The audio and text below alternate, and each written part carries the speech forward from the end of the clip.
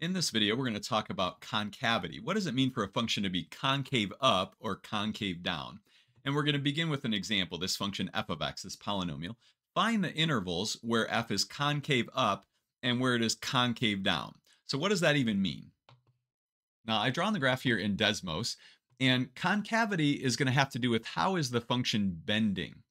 Now, let's draw in a tangent line right here at 1. Notice that f prime of 1 is going to be positive, right, because we have a positive slope here. But if we move a little to the right here, the slope's getting smaller, right? It's getting a little less and less positive, right? We're getting a smaller slope until all of a sudden we get a slope of 0. And then now the slope is getting smaller even more because it's becoming a negative slope. And then it gets more and more negative until we get to some point about right here where it starts changing directions here. And then all of a sudden the slope's getting bigger, right? It's less and less negative. Now the slope is 0, and now it's a positive slope, and now it's more and more positive. So there's a point in here, it's actually called an inflection point, where this tangent line stops turning one way and starts turning another way. So another way to think about this is the tangent line is going to be turning in a clockwise fashion over here. What we say is that the graph is concave down here until we get to this inflection point. As we move left to right, it's moving in a clockwise fashion. But once we hit that inflection point, it starts turning in a counterclockwise fashion. Now, it turns out that concavity has to do with f double prime. When f double prime is negative, the function's going to be concave down, like right over here. So why does it have to do with f double prime? Well, remember, f prime has to do with the slope of the tangent line here.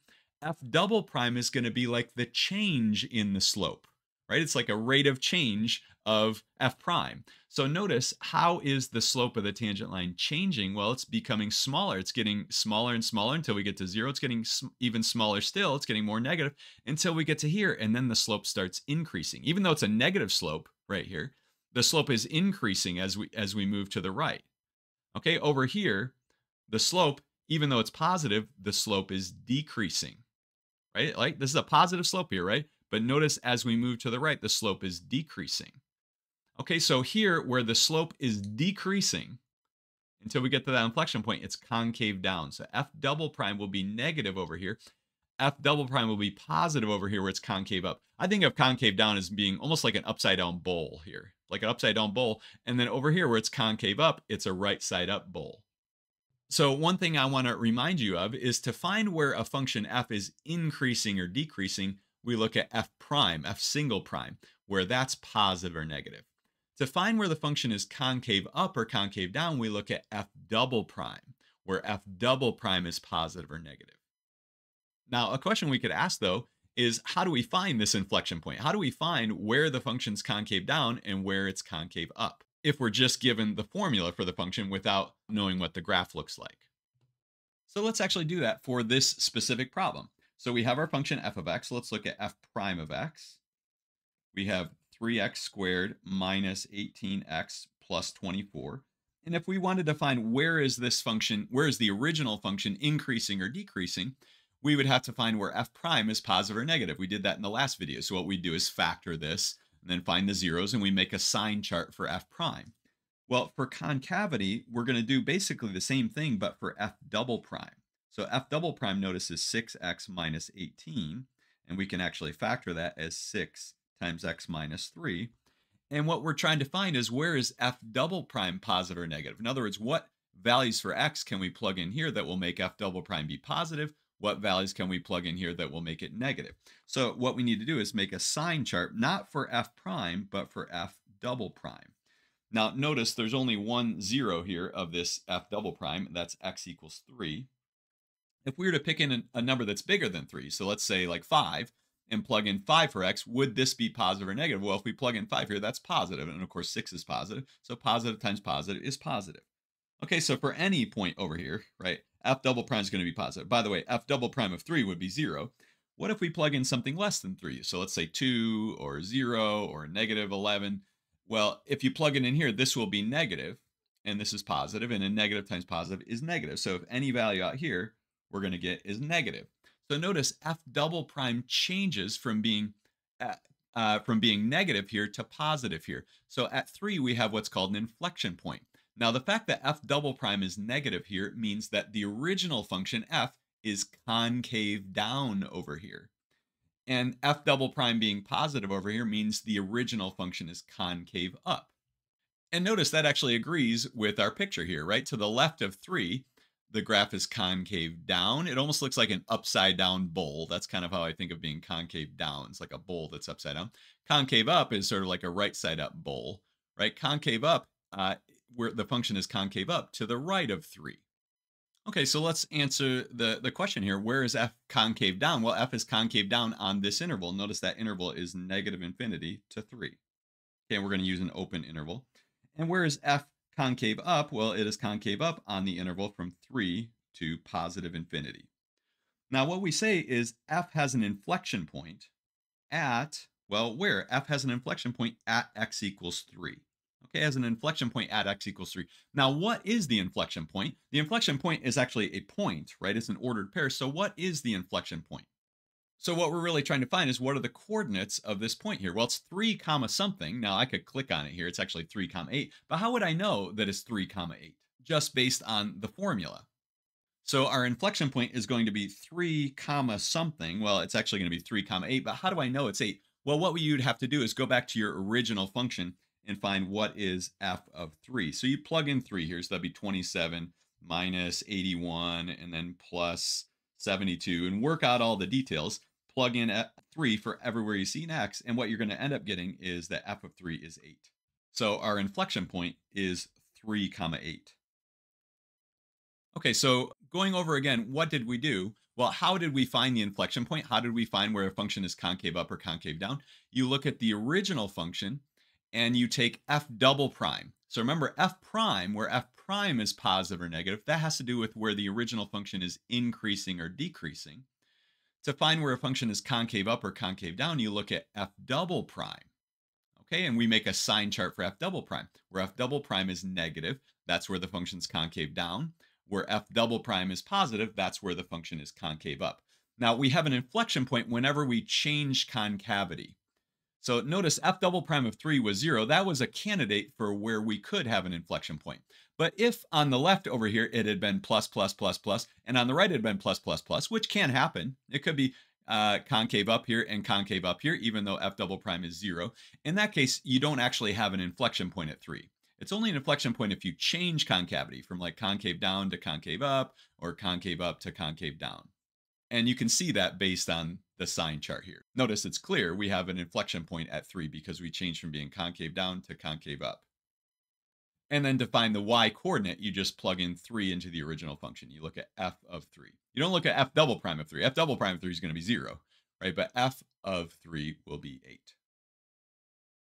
Okay, let's do one more example here. Let f of x be this polynomial. Find the inflection points of the polynomial. And I have graphed this on Desmos, and we'll look at the graph in a second, but let's just do this algebraically here using calculus. F prime is going to be negative 4x cubed plus 12x squared minus 4. Okay, and again, to find where the original function is increasing or decreasing, we'd have to factor this. I'm not sure how well this will factor. But anyways, let's look at f double prime. We're not looking at we're not being asked to find where the function is increasing or decreasing. We're asked to find the inflection points. So let's take another derivative. We're going to get negative 12x squared plus 24x. So we need to find where is f double prime positive or negative. Well, notice both of these terms have an x in them and both have a 12 in them. In fact, we could factor out a negative 12, let's say, negative 12x. And inside here, we'd have x to give us negative 12x squared. And then we'd have minus 2, because negative 12x times minus 2 is 24x. So what are the zeros here? What numbers can you plug in here that will make the 0? This one would give you x equals 2 is a 0. If you plug in 2 there, that factor is 0. Here, we get 0. Okay, if you plug in 0. It's not 12 or negative 12. It's 0 that makes this one 0. So we actually have 2 places where f double prime is 0. We have 0 and 2. And so we need to make this sign chart for f double prime. So if we pick a number between 0 and 2, so let's say like 1, well, if we plug in 1 here, that's negative, and this will also be negative, right? Because it's negative 12 times 1. So negative times negative, though, is positive. Okay, so we get any number between 0 and 2, any number between 0 and 2, not just 1, but any number, it's going to be positive. By the way, it'll be 0 at these 2 points. Now, if we pick a number that's bigger than 2, let's say like 5, that will be positive, that will be negative, so we're going to get negative. If we pick something less than 0, both of these will be negative, but I'm sorry, this one will be positive actually, and this will be negative. So what you're going to end up getting is negative. Okay, so notice at both of these points, 0 and 2, we changed concavity.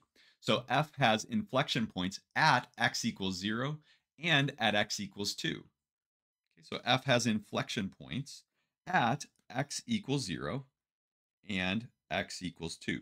Now, what are the inflection points? What are the ordered pairs? Well, we need to find what's f of 0 and what is f of 2. Well, f of 0, you can just look right here. F of 0 is going to be 5. And f of 2, if you work out the details, it ends up being 13. So our inflection points are 0, comma 5 and 2, comma 13. We have 2 inflection points. So let's look at the graph in Desmos. Here's the graph. Notice the function is concave down over here on this interval from minus infinity to 0. It's concave down.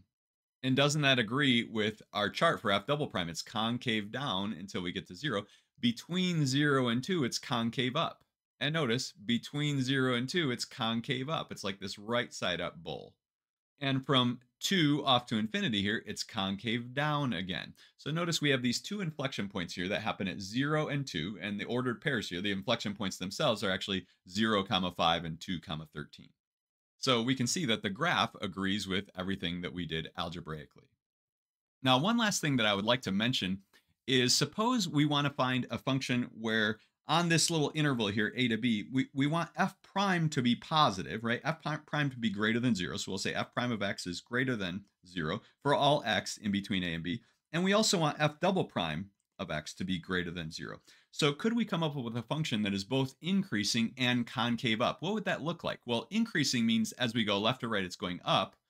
But concave up means it's going up at a faster and faster rate. So a function might look something like this.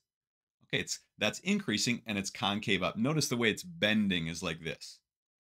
Suppose we wanted to come up with an example though where f prime was still positive, but f double prime was negative. What does that mean? Well, f prime being positive means the function is increasing on this interval, but f double prime is negative means it's concave down. Well, here it's got to still be going up as we go left to right, but it's going to be bending the other way.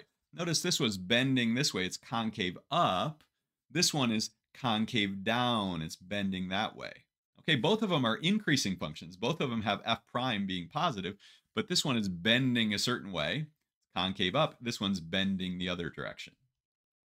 Okay, what about these last two examples? Suppose we want to find a function or draw an example of a function where f prime is negative. So what that means is the function is decreasing on this interval. By the way, when we say f prime of x is less than 0, I mean for any x between a and b, f prime of x is negative, right? So it's going down, right? The slope of the tangent line at any point would be negative, so the function is decreasing. But if we want f double prime to be positive, it has to be concave up. So how could we have a function that's decreasing but concave up? Well, in that case, you'd have something like this. Okay, that's decreasing, but it's concave up. Okay, notice it's like a piece of like a bowl that is right side up, right? It's going down, but it's still concave up. Now, what about if we wanted it to be going down but concave down? Well, in that case, it's got to be decreasing, but it's bending the other way. Okay, so notice concavity has to do with how is the function bending? Which way is the function bending? And so again, a graph that bends like this is concave down. Now, by the way, you may only look even the first piece of the graph here. That would still be concave down. Or this top piece would be concave down. Or any piece of this graph would be concave down. So we don't have to look at the whole thing here and say it's concave down. Even just this one little piece from here to here, it's concave down because it's bending that way. So this part over here, it's an increasing function, but it's concave down. Actually, over here, it's decreasing and concave down. Okay, concave up, it's bending this way. So this is a concave up. And notice, even just looking at this piece right here, it's still concave up. Even though it's decreasing right here, it's concave up. Okay, over here, it's increasing, but still concave up. So f double prime being negative would be concave down. F double prime being positive would be concave up. So I had mentioned in a previous video that we talk about the geometric significance of f double prime, and it has to do with concavity.